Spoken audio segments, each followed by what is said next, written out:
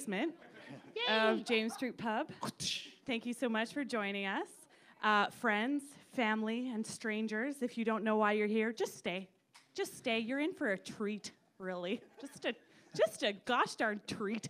We're a bunch of weirdos, and we say weird and funny things, so we hope that you're our kind of peeps and that you think we're funny. Nice. We'll do some intros. We'll do some. Who's this fella? Hi. I'm Benoit. No. No, okay, I'm not related to her in any way, shape, or form. That's correct. Okay, next. I'm Boots. I'm Couteau. I am Corey. And I'm Miles. And I'm Edith. So this is a collection of little stories that we've put together for your listening pleasure to adventurate in your ear, so to speak. We presented some of these at Ottawa Comic Con this year.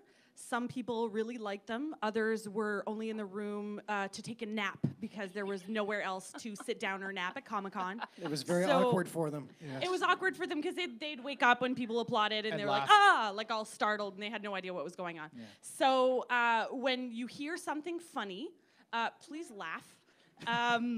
Or like chuckle or guffaw. Titter.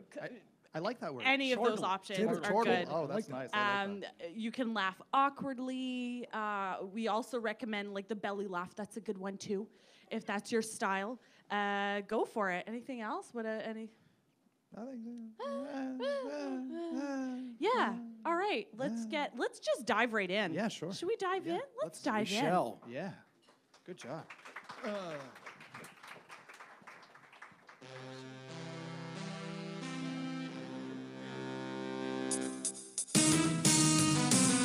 Ladies and gentlemen, boys and girls, and now broadcasting to you live from the dungeonous, dark, dank basement of James Street Pub here in Ottawa, Canada, the capital of Canada, we bring to you Adventure in Your Ears, starring the Tasty Tater Nug Players. Brought to you by Adipose Bakeries and Tasty Tater Nugs. Tasty Tater Nugs, now with 2% less carcinogens. You can literally taste the intended flavor. Hey kids, are you looking for the alternative to healthy eating? Try Adipose Bakeries deep-fried tasty tater nugs. They're 1 part potato waste byproduct and 10 parts bovine fat renderings, mixed together in a giant heated vat to crispy, crunchy, artery-hardening goodness. The taste is bioengineered by scientists to simulate pleasure in your mouth. You won't believe you have taste buds anymore when you've inflicted yourself with Adipose Bakeries deep-fried tasty tater nugs. Now comes in new wonderful flavors such as B9-22X, Red Dye number 12, and Potato. Ooh. This has been an iPower Corporation presentation. Warning, may cause facial pustule eruptions, trampoline kidneys, and genital clowns. Thank you for joining us for this Adventure in Your Ear presentation. I knew you were the one. I knew you'd be my friend. Together we'd travel time, stopping Edison. Somehow we'd find the plans between now and then. These are the adventures of Nick and Ben.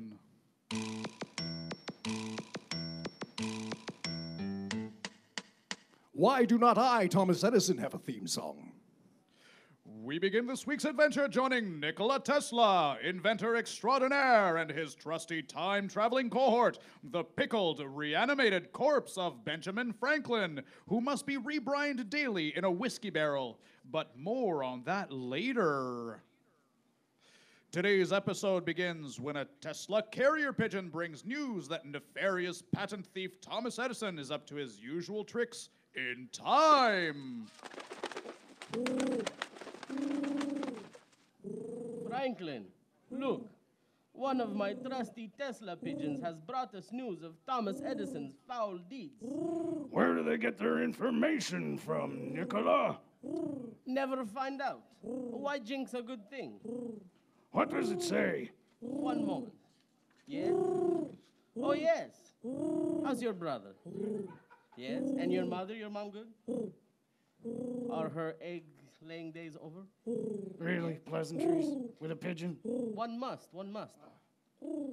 Yes, thank you very much, Cooey. You may take 5. So? The message, it says, "My God, Edison has been spotted in Boston, lurking about the very church where you were pickled, only 1 year before your death." Good gobbledygook. We must stop him before he alters the timeline that created me. Yes, and steals patents. Yes. We all know the evil Thomas Edison is traveling through time to steal as many patents as he can get his claws on to become the richest man alive. You do know that if he gets his hands on Putnam's distilling process, he too might live forever, as long as he is soaked in alcohol. Of course. And I commend you on some excellent exposition. You may. I did. To the time machine, and forward to the past. Oh, Tesla, just get in.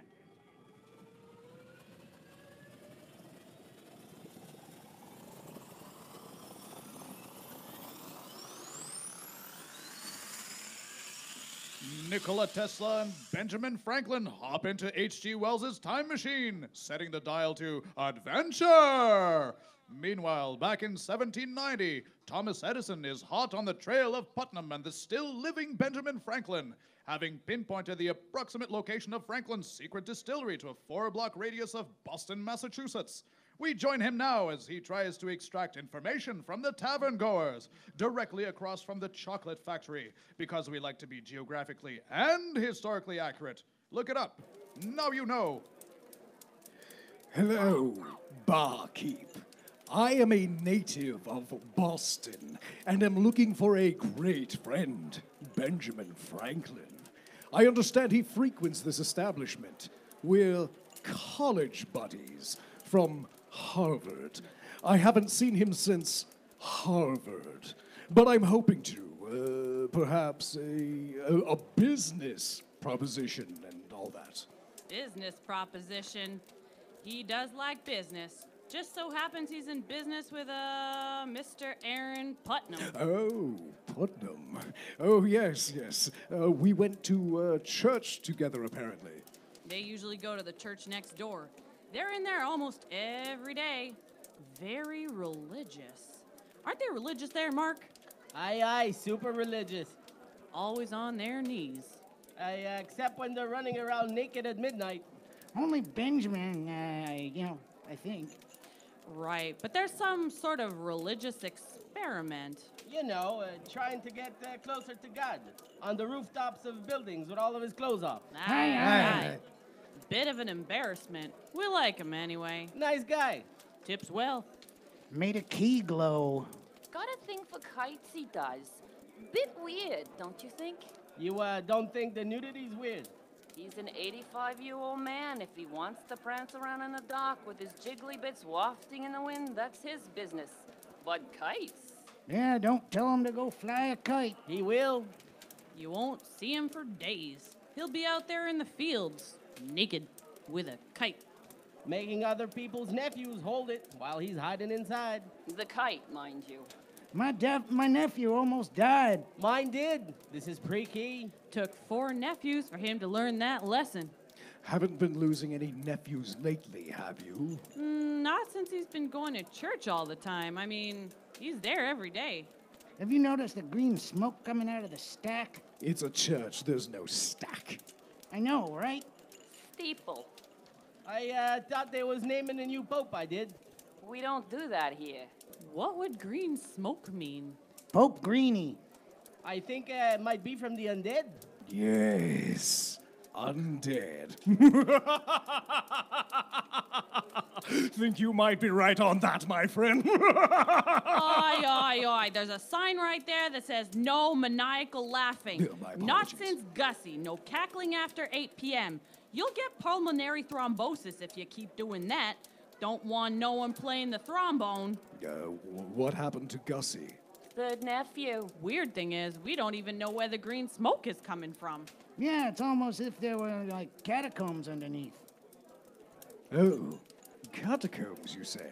Or some secret crypt? And if one were to attempt entry into these catacombs, how might one possibly do this? The door? Geez, why don't you go ask John over there? He's the one who built the damn thing. Yeah, John, you've been awfully quiet. Meh. I ask this because I want to do them no harm whatsoever, at all. Hey, when you built the secret crypt that nobody's supposed to know about, where did you hide the entrance? Well, you see what I did was, there's a candelabra near the altar. And when you pull it, the whole altar moves. Is that what it's called? An altar? Where the priest guy stands. Yeah, Yeah, it's called an altar. that's weird. So you pull the candelabra, the whole altar moves, secret stairs, you go down, bada boom, bada bing.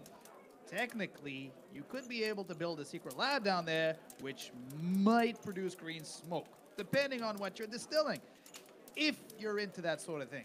Not saying that's what they do, pure conjecture. Well, thank you, gentlemen and ladies.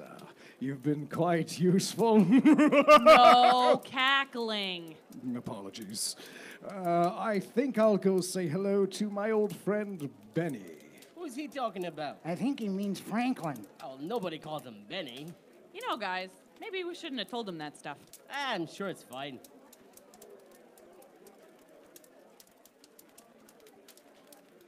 At that moment, Benjamin Franklin and Nikola Tesla arriving in 1790, just as Edison leaves the tavern.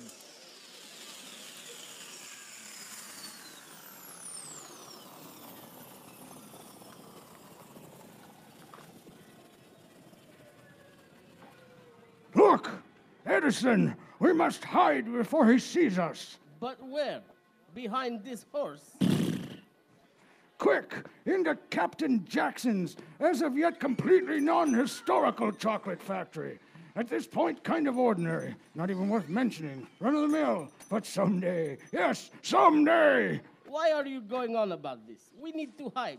It's really good chocolate, okay? I know the workers. Adipose Bakeries treats them really well. I know the fudge packers. They'll hide us. All right.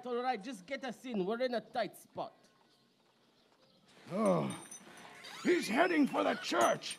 We have to stop him. Where do you think you're going, man? You can't meet yourself again. There's ramifications. Don't you remember what happened last week? You guys, you are such jerks to each other. What are you saying? I have to go in alone. Unarmed? No, I always carry my trusty Tesla coil. You mean your electric whip? Listen, when you decide to invent something nifty, you get to name it, okay? Like electricity? You did not invent that. Wait a second. Are you speaking incoherently? Are you sobering up? I feel my blood alcohol levels diminishing drastically. Oh no. What is it? Your fuel levels are getting low? Quickly, man. Break out your emergency flask. I already drank all 5. Damn it. You sit tight and suckle gently on this chocolate liqueur. I told you we should have stopped at the bar across the street. You cannot be entering that establishment. Those people know you. What would they possibly have thought of you in your present zombified state? They'd probably think I need a drink, and they'd be right. Damn it, man. Why must you be so logical when you're sober? I thought I was logical when I was drunk. And you would be wrong. Yes, go on without me while I refill my vital fluids. Chocolatiers, bring me those chocolate liqueurs. Yeah, the mini ones or the 40-ounce bottles? That's a very stupid question. Fetch the Magnum, boys. Old Benny's on a bender. As Benjamin Franklin frankly sucks on chocolate liqueurs to refill his energies and stave off death once again, Nikola Tesla hurries across the street to head off Edison to prevent him from discovering the secret distillery in the catacombs of the historically accurate North Church. Little do they know that Edison is already ahead of them and hiding in the pews. Did he say pubes? No, that's not right. No, it's not. Join us for part 2 in our next exciting episode of The Adventures of Nick and Ben in Bad Investments.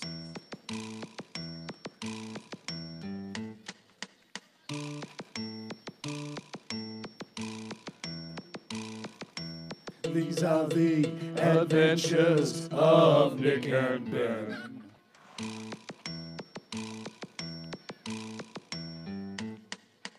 Why didn't I invent that?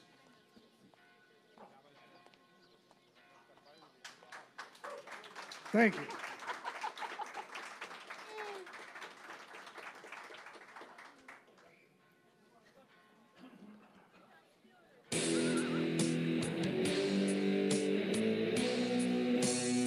Once in Aesir of Asgard, framed by Loki, banished by Odin, Kleykir now roams the human world of Midgard on a series of quests to redeem himself and regain his rightful place amongst the gods of Asgard. Kleykir! This week's episode is entitled That Loki Bastard. We find our hero in what was then Norway, and apparently still Norway, just shaped a little differently, a little sharper around the edges perhaps, but not so much that you would not recognize it. Not like you would go up to Norway and say, "Damn, what happened to you, Norway? You used to be so edgy." No, nothing so bold. You throw that kind of barb at Denmark. Stupid, useless git. Nonetheless, our hero Kleykir. Kleykir, our hero, advancing through underbrush and a little bit of overbrush, cutting swaths with his sword, searches for the elusive Seer's Tower. By Odin's one but slightly cataract eye, I have been traversing these lands in search of the elusive Seer's Tower for what seems like an eternity. It's been about 25 minutes so far. But what doth my eye see hither? 'Tis a shop of sorts, beneath a tower of some note. I shall enter and ask the shopkeep for directions. Who enters my Seer's Tower so boldly? 'Tis I, Kleykir, fallen Azir of Asgard, framed by Loki, banished by Odin. No, Kleykir, no point in doing the narrator's job for him. Skip to page 3 in your dialogue. There, 1 second here. It is I, Kleykir. There? Intelligence bar. Before that, you're getting ahead of yourself. That's from episode 5. We're not there yet. Who art thou, keeper of this shop? Right there. I am I am the seer. I see all, and I hear all, and I have an excellent deal on lip balm. Ask me a question, and it shall be answered. Just like that? Yes, you just wasted your first and only freebie, bub. The others will cost you.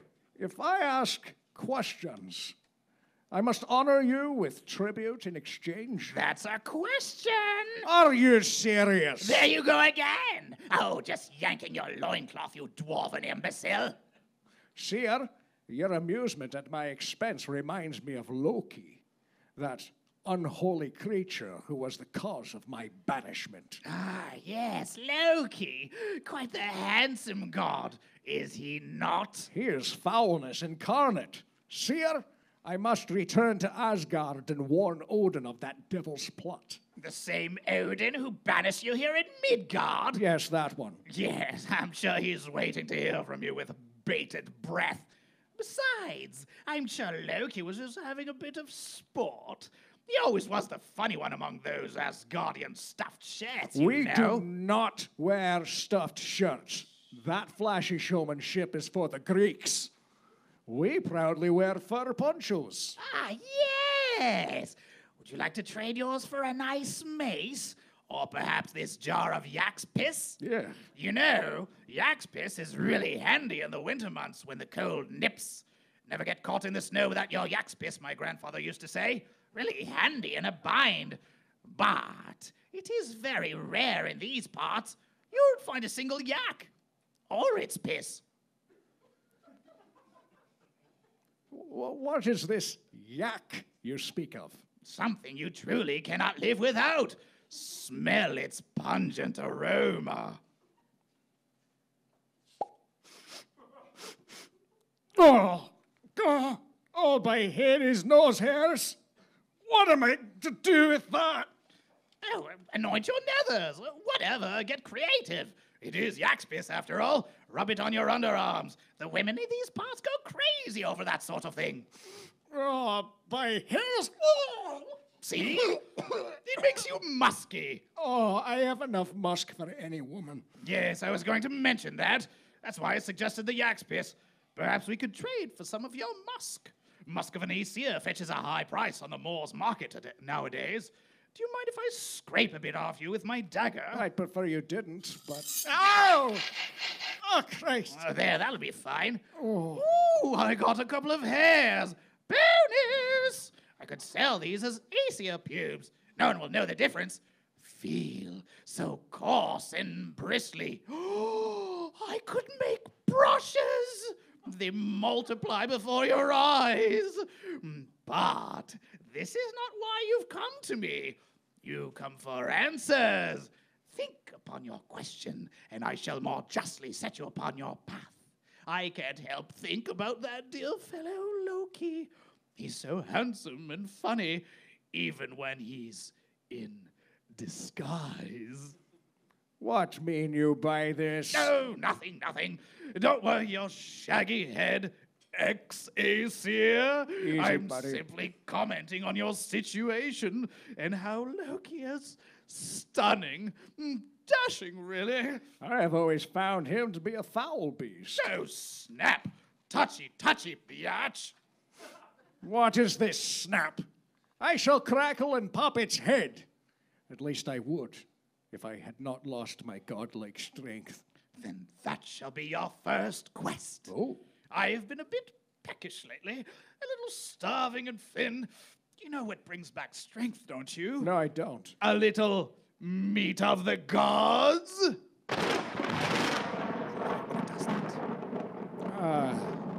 I had heard rumor. Oh, it's no rumor, it's true. It resides on Teal's Island. He has cornered the market on meat of the gods. There you go. How do you do that? I don't know, it just happens. Just go visit his little butcher shop. Teal's Tenderloins is called. Catchy, is it not? No. I like it. I came up with it myself. He opened a nice little brisket shop. Best brisket in Midgard. I go there for brine shavings for my fondues. But I'm speaking over your head. Literally. I'll sit down, little fellow. You really are short. Cute, but very short. What I lack in stature, I make up for with pure will and tenacity. Oh, you can't sell that. So you're going on a quest for the meat of the gods. Those are colorful. You'll probably need a map. Yes, I suppose I will. What are you willing to trade for it? Have I not just given you some of my musk and underarm hair? Then you got some perfectly good yak's piss. What do you expect? I didn't want the yak's piss. No, now you have it. It makes a great mayonnaise base. What's a mayonnaise? Oh, you'll find out. Sheesh. Everyone wants something for free. Musk only goes so far. This is a fair trade store. Doesn't seem very fair. It's fair to me. What I would take is a lock of your scrotum. Come again? I mean, scrotum hair. I couldn't take the whole thing. What? No, after that you'd be saying, what? Don't worry, nothing so bold. Just a lock of your hair. I have not cut this hair since Asgardian high school. I was in a band. I played the electric lyre. We were called from Musk till Braun. Norwegian death metal. We once won in a battle of the bands against the Three Musketeers. They died of an unfortunate ambrosia overdose while touring in Greece. So sad. It was. And I never asked. Moving along. So, what do you say, little man? If it helps me in my quest, you may share your required price. Oh, luscious and thick. So luxurious. I could stuff a pillow with this. Assyrian hair pillows. Oh, how dashing and comfy. They would really decorate up the place. This place could use a woman's touch. Here's the map. Get out. But wait! Is it not on an island? How will I get...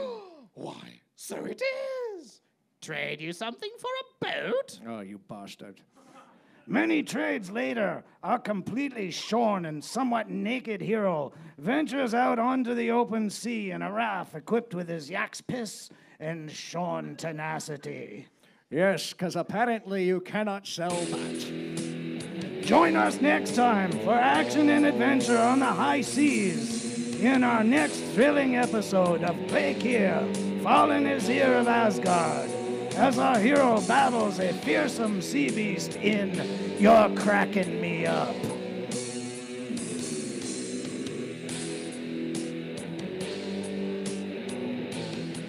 Kleykir.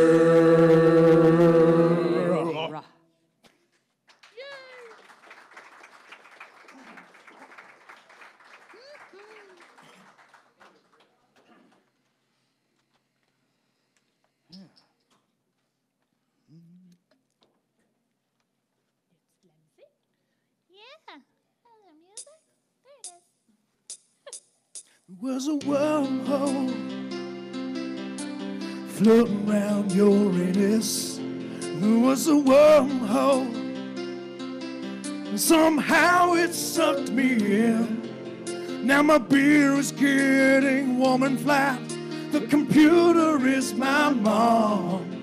Well, I just smoked my last cigarette, and I still can't find the John. Oh, space. It's so dark. Robots are trying to kill me. Oh, space. It's so dark. Anything. Oh, space. It's so dark. Gotta find my way to 1950. Oh, space. It's so dark. Space is so dark. So dark. So darn dark. Earth, the first frontier. No, wait, space. The other place. This is the story of one man going forth into the unknown to adventure and setting a dangerous precedent. A place fraught with enemies, pitfalls, big robots, and sexy women with wings. Not that women without wings aren't sexy, but come on. Wings. Not to mention, alluring alliteration.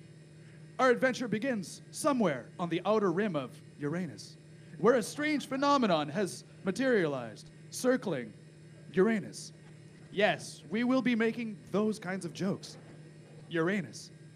In the employ of USA, the United Space Alliance, Buck Shotner, the world's keenest ace pilot, has been shot into space in an experimental craft to investigate this phenomenon, and report back to USA.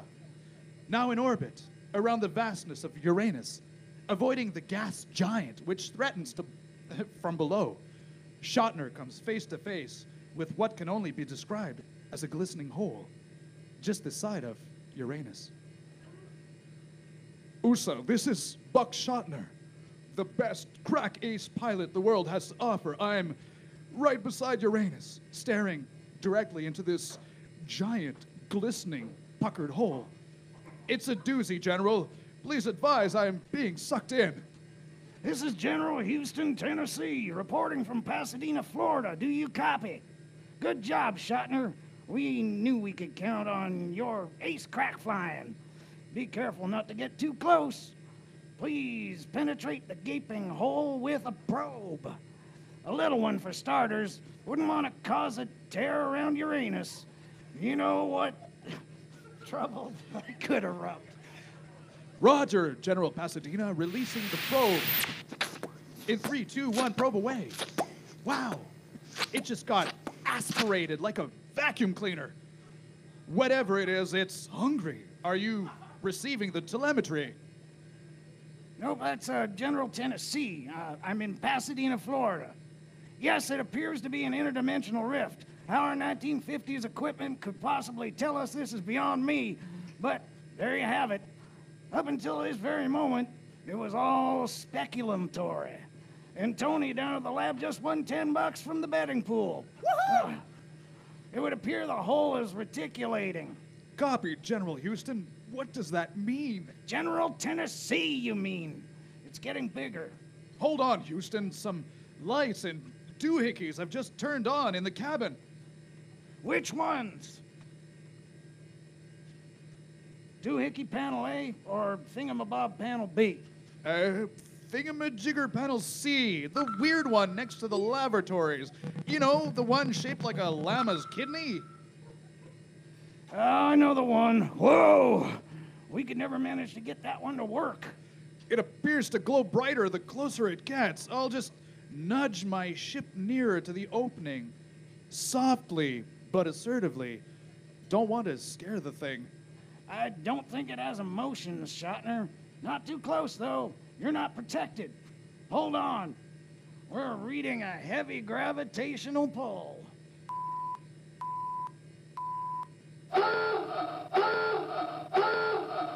Interdimensional travel system activated. General, are you getting this? Returning to original coordinates. Oh, never mind. It's taking us back to Earth, I guess. Neato talking computer, though. You swell bunch of guys at USA really know your stuff. This might be the best time to tell you. We didn't create this ship. We found it in a German scrapyard after the war. Oh, that Nazi nonsense makes me downright cross. But I gotta say, they make a fine vehicle. No, Shotner. Our initial findings showed us this thing wasn't from Earth. Wherever home is, it ain't here, you hear? Won't be seeing you anytime soon. You mean today? Not ever, I suppose. Oh, snickerdoodle. Activating travel restraints and sedating. Ooh. General, I promise you I'll be coming back. Oh, I know you will, son. I know you will. Wait, are you my daddy? Figure of speech, boy. 10 to 1, he doesn't make it back. For $20, I'll take those odds. What? You still there? Cut communications.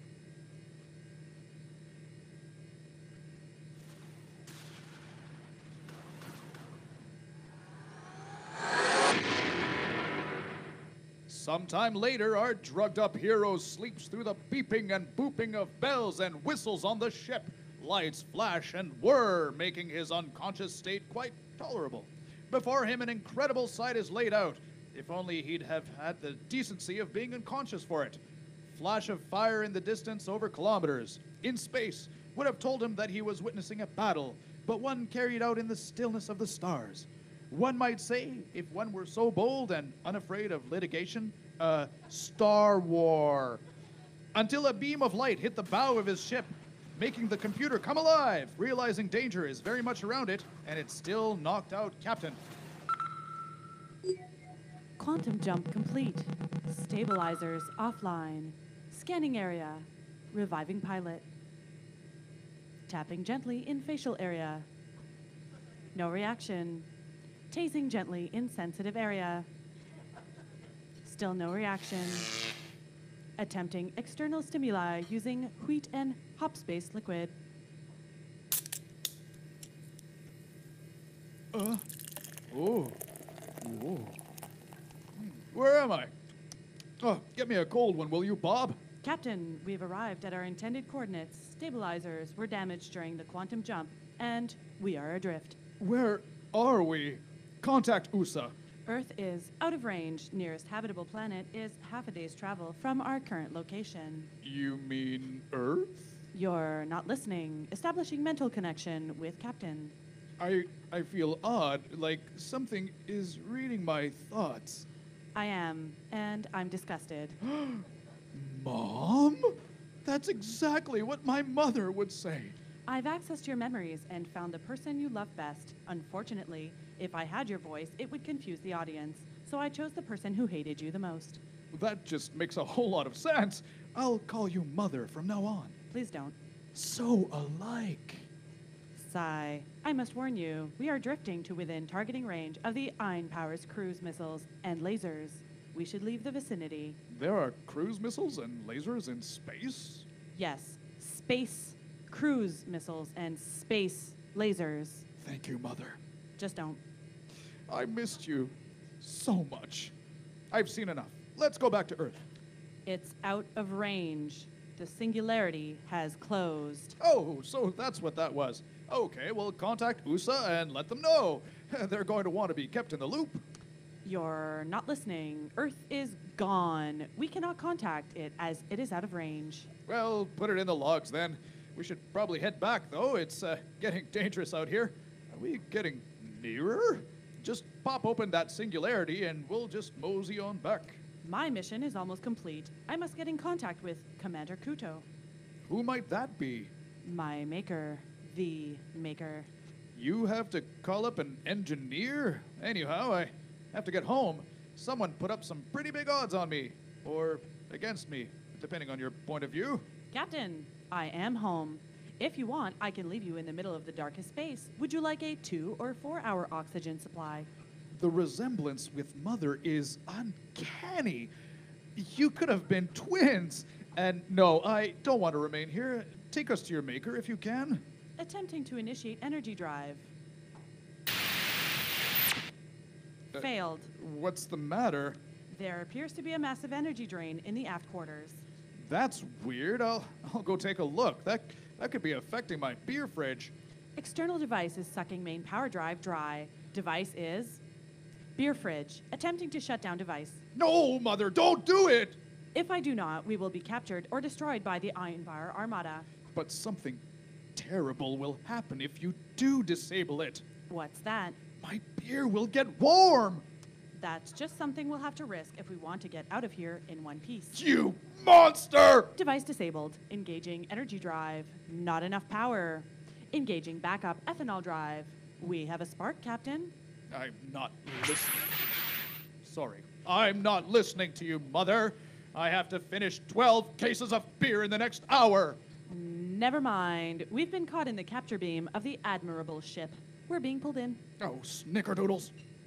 Join us next time for the fascinating and somewhat Freudian episodes of the accidental space adventures of Buck Shotner, Galaxy Gallivantier, Explorer of the Unknown, Dimensional Debutante. You get the idea. Anyway, next episode, guest on the SS Hissy Fit Mega Frown.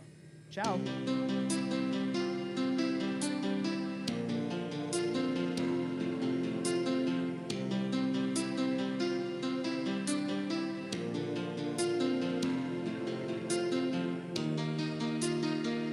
And I think at this point we're actually going to take a short intermission, and We'll be back smoke in 'em if 10. you got 'em. Yay! Please stay or come back and join us for part 2. There's more.